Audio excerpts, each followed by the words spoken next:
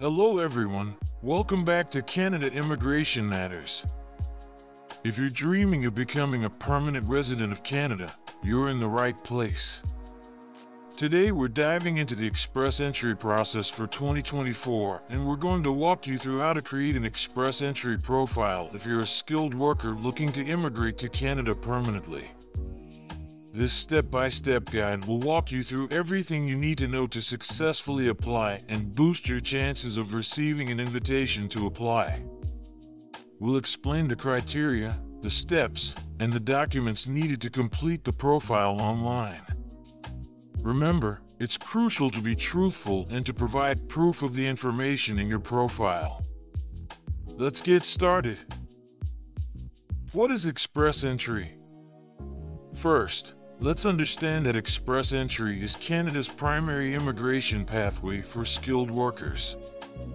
It is an online system that manages applications for permanent residence from skilled workers for 3 federal economic immigration programs, namely the Federal Skilled Worker Program, Federal Skilled Trades Program, and Canadian Experience Class. What are the latest changes and updates in the Canadian Express Entry system in 2024? In 2024, the Canadian Express Entry system introduced several key changes aimed at addressing economic and labor market needs. Here are the main updates. Category-based draws. The Canadian government has increased the use of category-based draws to address specific labor shortages.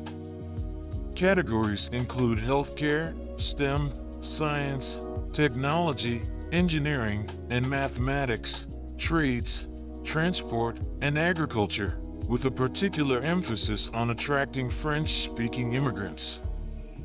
CRS score trends.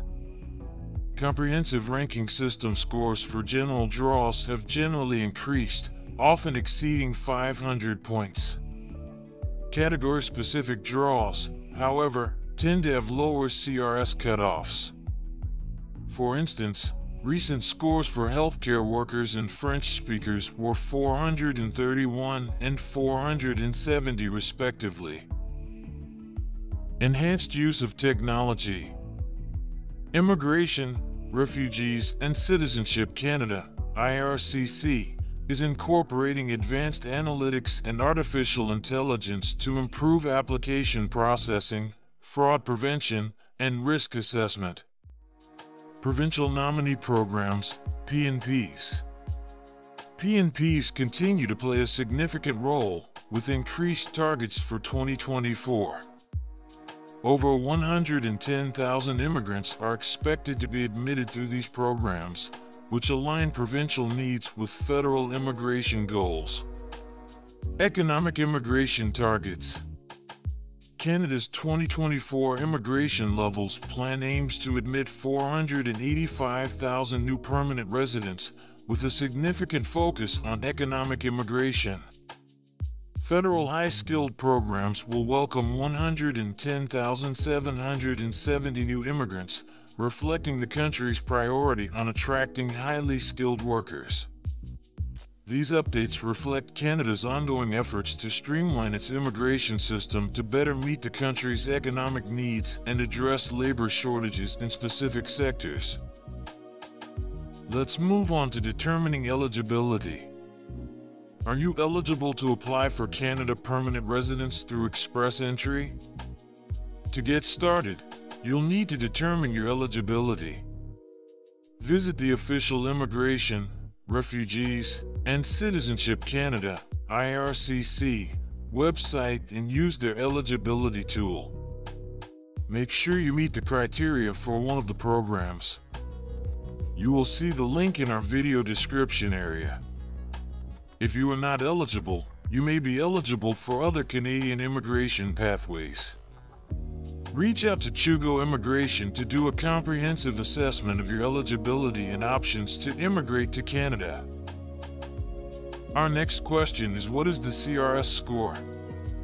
The Comprehensive Ranking System, CRS, score is a points-based system used by the Canadian government to assess and rank candidates in the express entry pool. It evaluates factors such as age, education, work experience, language ability, and other criteria to determine a candidate's eligibility for immigration to Canada. Now that you know what is CRS, how do you calculate your CRS score? To compute your CRS score, you need to consider several key factors such as core human capital factors. This includes age, education, Canadian work experience, and official language proficiency.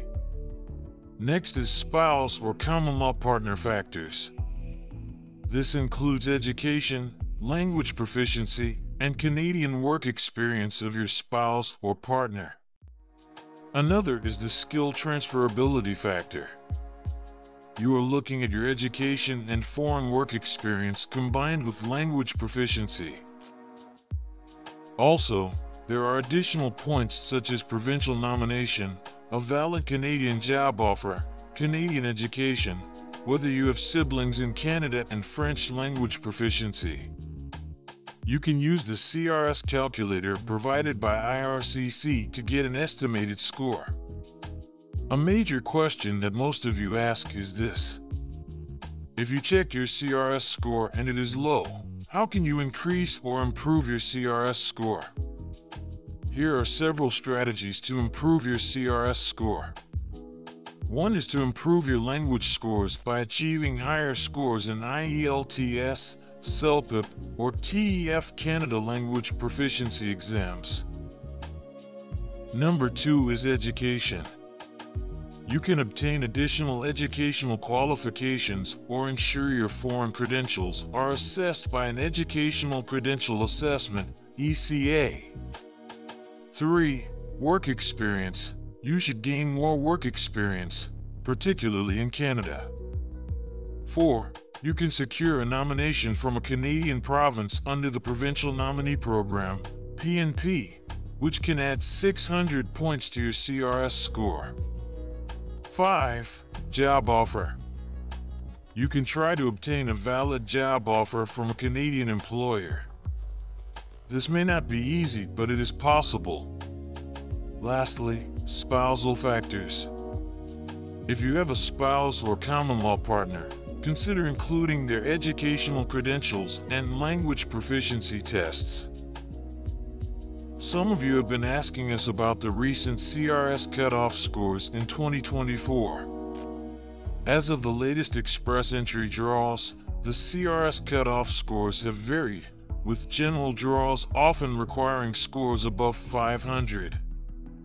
For example, recent targeted draws for healthcare workers and French speakers had cutoff scores of 431 and 470, respectively. You can see how important it is to look for ways to improve your CRS scores. It will make a big difference. Canada has shown that it wants more French-speaking applicants, more healthcare workers, and more STEM professionals. The rest is up to you to meet Canada's requirements. We move to the steps for express entry. Step 1 is creating your express entry profile by first creating an IRRC account. Once you have created an online profile, you will be entered into a pool of candidates. This profile will include details about your skills, work experience, language ability, education, and other personal information. Your profile is ranked using the Comprehensive Ranking System score, which awards points for factors like age, education, work experience, and language proficiency. Please, try to be honest and thorough when creating your profile, because this will be used to calculate your CRS score. To boost your CRS score, consider improving your language test results, gaining more work experience, obtaining a job offer in Canada, or securing a provincial nomination. Once your profile is complete, you'll be entered into a pool of candidates. Step 2. Language Proficiency Test. Why do you need a language proficiency test? Language proficiency tests, such as the IELTS, International English Language Testing System, are a crucial part of the express entry system for several reasons. 1. Assessment of communication skills. Proficiency in English or French is essential for successful integration into Canadian society and the workforce. Strong language skills help immigrants communicate effectively, access services, and participate fully in community life. Employment readiness. Many jobs in Canada require a certain level of language proficiency. Employers need assurance that potential employees can perform their duties effectively, especially in roles that require communication with clients, colleagues, or the public. B. CRS points. Language proficiency is a significant factor in the CRS, which ranks candidates in the express entry pool.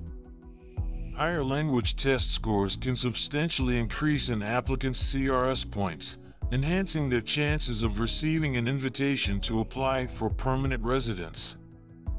Skill transferability. Strong language skills can also boost points under the skill transferability factors, particularly when combined with other qualifications such as education and work experience. C. Economic benefits.